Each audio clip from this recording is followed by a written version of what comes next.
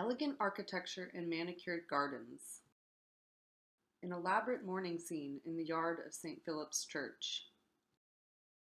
Biblical verse in a comprehensive family tree, surrounded by graceful vines and skillful embroidery.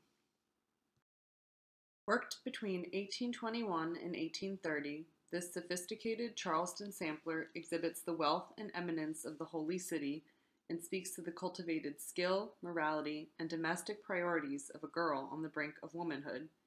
Yet the life of the maker, Mary Ann Colbourd, does not reflect the pastoral scenes in grand homes stitched in silk. Wrought with parental loss, disability, and a broken family, Mary Ann's lived experience as an indigent daughter of Antebellum Charleston presents a stark contrast to the typical makers of such fine needlework. Affluent girls who received the time and tutelage to craft a product that functioned as a gateway to a wider array of female accomplishments.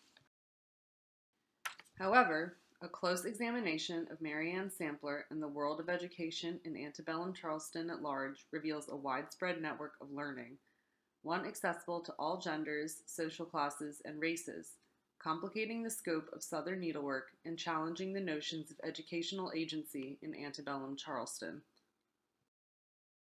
Born in October of 1806, Mary Ann was the only child of mariner William Colbourd.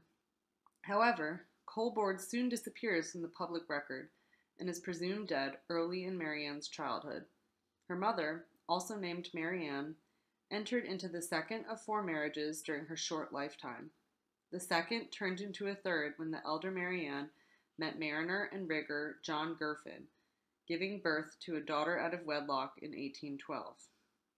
She finally married Girfin at St. Philip's Church on Christmas 1815, days before the birth of their second daughter. This marriage marked a fresh start for young Mary Ann Colbourd.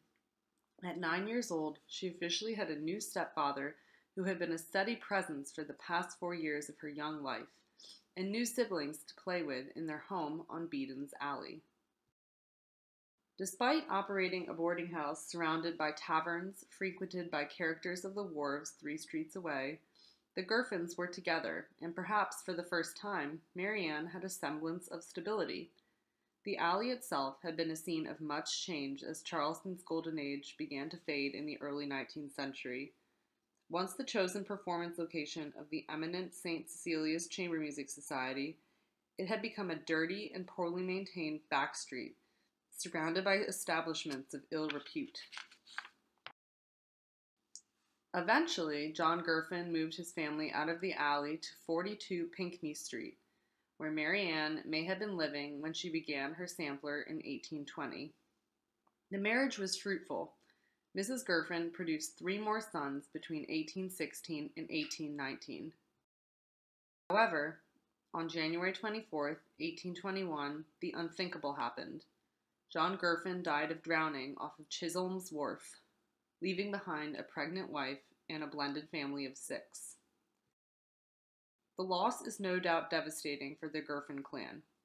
At only 15, Mary Ann Colbourd loses the 3rd father figure in her short life, and the only one she likely remembered. This time, Mary Ann watched as her 5 half-siblings, ranging from 1 through 9, experienced the same feelings of trepidation at the prospect of navigating the world without their father. Most unfortunately, the death of John Girfin left his wife alone with the difficult task of caring for Mary Eliza and Sarah Eleanor, who were both deaf and mute, conditions considered severe disabilities in antebellum American society. Once again, the upheaval of death and displacement, so familiar to Mary Ann from her earlier childhood, left her with an uncertain future. But this time, Mary Ann was no longer a child. She was standing on the precipice of womanhood and was cognizant of what was at stake. Yet despite the disintegration of the stable life she had enjoyed, and perhaps in spite of it, Mary Ann clearly refused to let John Girfin's death threaten her ambition. She found a way to focus her doubts and weave control of her future directly into the fabric of her linen sampler, 1 stitch at a time. An amalgamation of trends exhibited in antebellum needlework, the iconography and layout of Mary Ann's sampler is varied and complex. Comprised of 4 distinct sections, the work is simultaneously an architectural, mourning, and family record sampler. The piece is worked in 2-ply silk thread on a linen ground, and the sections are surrounded by an undulating vine with bicolored strawberries, a border often seen in southern antebellum needlework. The top section features an imposing 5-bay house with a hipped roof. Worked primarily in cross-stitch, Marianne includes details of a shingled roof, brick steps, and chimneys outset from the house. Most notably, the building stands on piers, a hallmark of vernacular low-country architecture that provided much-needed ventilation and protection from coastal flooding. Marianne flanked her silken house with pairs of manicured topiaries reminiscent of Italian cypress, which stand in contrast to the wild floral vines that threaten to escape from behind control of the fence. Many antebellum girls adorned their architectural samplers with familiar buildings, such as their school or home. Marianne displayed not what she knew, but what she aspired to have.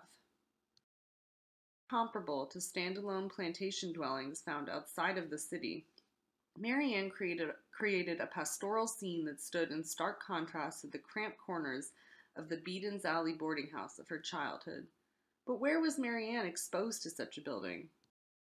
Not urban Charleston, where most fine domestic buildings followed the single house plan, oriented sideways for the long and narrow lots. Visitors invited through the piazza door may have been privy to a frontal view of the house, but Marianne likely retained the limited perspective of an outsider. Separated by a geometric band, the second section features stanzas from 2 different religious hymns, each flanked by a pastoral farm scene. Featuring trees in different stages of flowering, Marianne pairs the female figure with a tree ripe with fruit, representing her own burgeoning womanhood. In between the trees sit verse from religious hymn. On the left side, lines from a poem by John Newton. On the right, the penultimate verse of Loving Jesus, Meek and Mild, from the 1742 Hymns and Sacred Poems by Charles Wesley. These same lines appear on many girlhood embroideries across America and Britain. By stitching these words into her sampler, Marianne was aligning herself with the accomplished collective of educated young ladies who were using their embroideries as stepping stones towards a virtuous and respectable womanhood. Central to the third section is a detailed scene of mourning. Surrounding an elaborate chest tomb marked with the phrase, "Departed Worth," stand 6 figures in dark mourning dress under the doleful branches of a weeping willow. In size and shape, the 6 figures likely represent Marianne and her family lamenting the loss of John Gurfin. The immediate right of the grave stands Mrs. Gurfin, sobbing into her hands. Stands Marianne, her smaller teenage figure slim in contrast to that of her mother, who may have been pregnant or recently recovering from the June birth and death of baby Martha at the time the mourning scene was executed. Marianne stands 9-year-old Mary Eliza, who is a hair taller, 6-year-old Sarah Eleanor, situated behind their mother. Sarah Eleanor is 5-year-old James John, and behind Mary Eliza the young William is in the arms of Marianne. Encased by the traditionally symbolic weeping willows, the mourning collective is flanked by a second 5-bay Georgian home on the left, in St. Philip's Episcopal Church on the right. After the marriage of her mother to John Gurfin on Christmas 1815, the church played a more significant role in the life of Marianne and her siblings. On the 18th of October 1816, Marianne and her 2 younger sisters were baptized at St. Philip's. Later, it is where both of her marriages would ultimately take place. After his death in 1821, John Gurfin was buried in the stranger section of the church's cemetery, but the size of his gravestone is unlikely similar to the elaborate marker stitched by Marianne. In this sense, the chest tomb speaks to the extent of Marianne's aspirational lifestyle to not only better the material world in which she lived, but to alter how she and her family are portrayed after death. The fourth and final section of the sampler is a detailed family register, marking the birth, death, and marriage dates of Mary Ann and her close family. Replete with events that surpass the 1821 date of her sampler, it is apparent that Mary Ann used her needlework as a living document, allowing it to remain unfinished for the course of a decade. Close examination of the stitching reveals that the completion of the sampler occurred in 3 or more parts, each carefully planned within the extant space and worked in totality.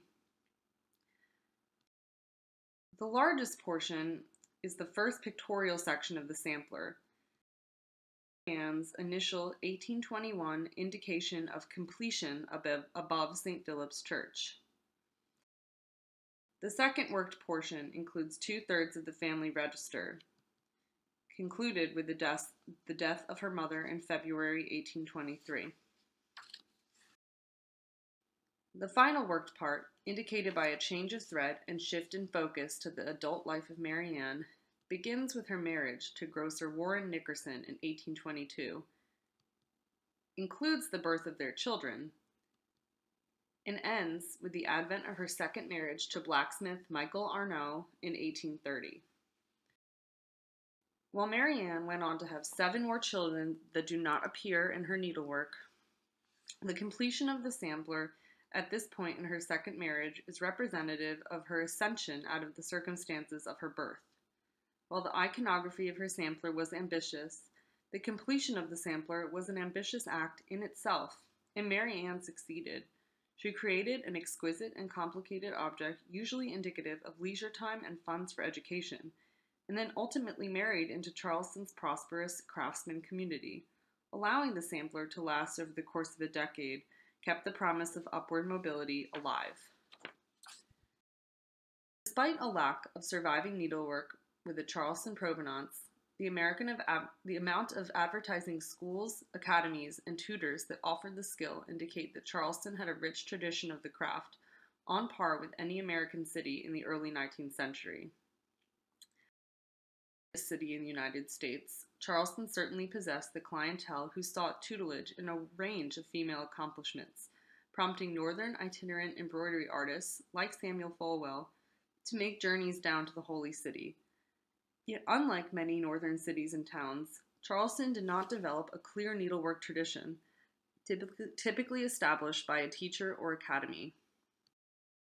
However, Mary Ann's work does present a clear connection to a sampler worked in 1808 by Sarah Ann Wilcox, daughter of a ship chandler, 13 years before the completion of Mary Ann's first section. The similarities between the two include the same geometric banding, spatulate flowered vines. However, the most notable similarity is the house on piers, an architectural feature appearing on no other known samplers from the area. This suggests an educational link between the two, both of whom were children of lesser means. Yet the search for a connection reveals a much more varied and diverse network of education in antebellum Charleston. Between 1807 and 1822, hundreds of schools, academies, or tutors for children served the city. Out of these, 118 advertised for the education of girls, catering to the popular market of female accomplishments, including fine needlework, drawing, music, and foreign language. Placed in spatial relation to Mary Ann's dwellings, it is clear that opportunities for female education were plentiful and widespread throughout the city. However, many of these tutors remained financially inaccessible for indigent youth such as Mary Ann Colbourd. Yet surviving works by girls like Mary Ann and Sarah Wilcox suggest an educational offering that extended well beyond the parlors of Charleston's most affluent young ladies. Where did Mary Ann learn her embroidery skills?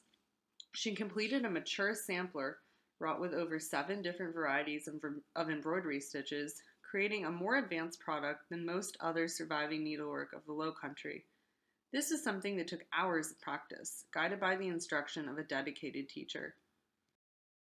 Like most cities, Charleston determined ways to deal with the more impoverished and fallen members of their society. Yet the city developed a remarkably rich array of charities, the bulk exclusively catering to white Christians in an attempt to unite white Charleston.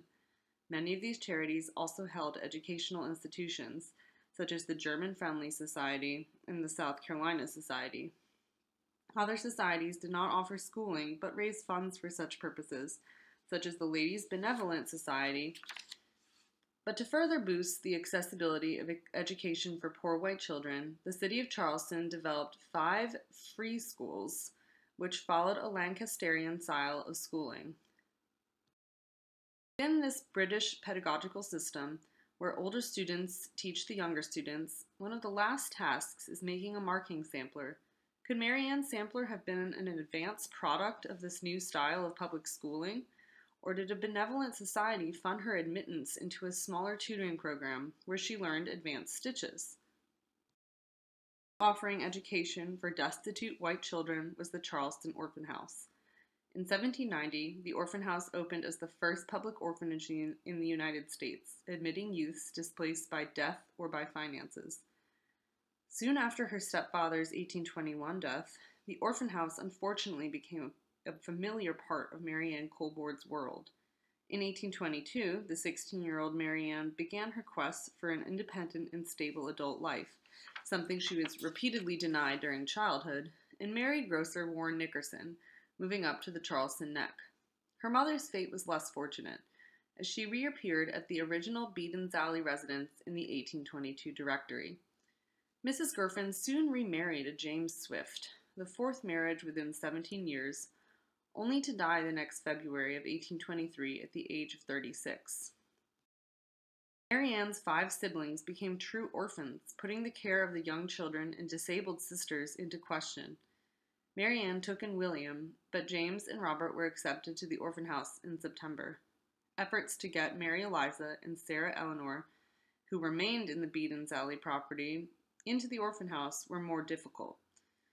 In an 1829 letter to the director of the orphan house, Mary Ann pleads for their acceptance, but note her competent handwriting, another hallmark of a proficient education.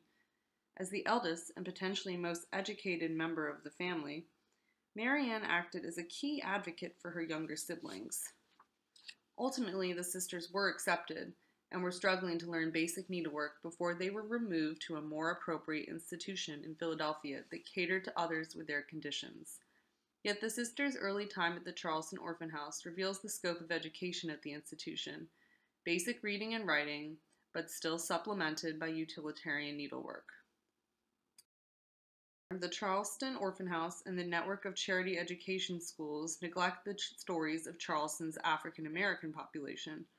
While occasional fellowship societies did exist for the aid of orphan Black children, the city directories reveal a different story in regards to their education, one that directly contradicts the 1740 statutes against the enslaved and free Black population of South Carolina, which severely limited their actions and further dehumanized their lives. Between 1816 and 1822, schools specifically catering to Black children appear along the myriad of listings for white ones. Charlestonians listed as free people of color, abbreviated as FPC in the directories, were even teachers themselves, banding together and helping build a free Black population who could read and write, spreading personal agency and resistance in an extremely oppressive and racist society. It was this availability of education and communication that undoubtedly struck fear into white Charlestonians. In 1822, these fears were realized with the conspiracy of Denmark Vesey, and by 1825, the city directory, all mentions of education for the free Black population, both schools and teachers, have been removed. Shortly after, the education of free Blacks became explicitly illegal. But racist white legislation could not erase the years of education fostered by the Black population of Charleston. The agency of erudition was something that could not be taken away. While the sampler of Mary Ann Colborne primarily tells the story of an impoverished white woman and the unusually exquisite needlework that she was able to create despite her circumstances, it does not provide an explicit link to the enslaved or free Black communities. Yet, living nearby and working alongside members of Charleston's free black population, the lived experience of the Colborne Girvan family was very different than that of the white elite, sharing closer spatial and perhaps social associations with their African American neighbors. But they shared more than this. My research into the world of education in antebellum Charleston revealed a network of learning more widespread than previously thought, one that included not only poor white teenagers like Marianne, but opportunities for the free black population. We don't yet know what these schools produce, but the expansion of education for free blacks leading up to the 1822 VC insurrection is clear. When put in conversation with Charleston's free schools and the work of benevolent societies, this racially diverse group of educational institutions and educators complicate our understanding of marginalized communities in early 19th century Charleston. Embodied by the survival of objects like Marianne's sampler, we can trace an emerging spirit of agency and personal jurisdiction that flourished, even for a brief time, within a deeply prejudiced Low Country society. Thank you.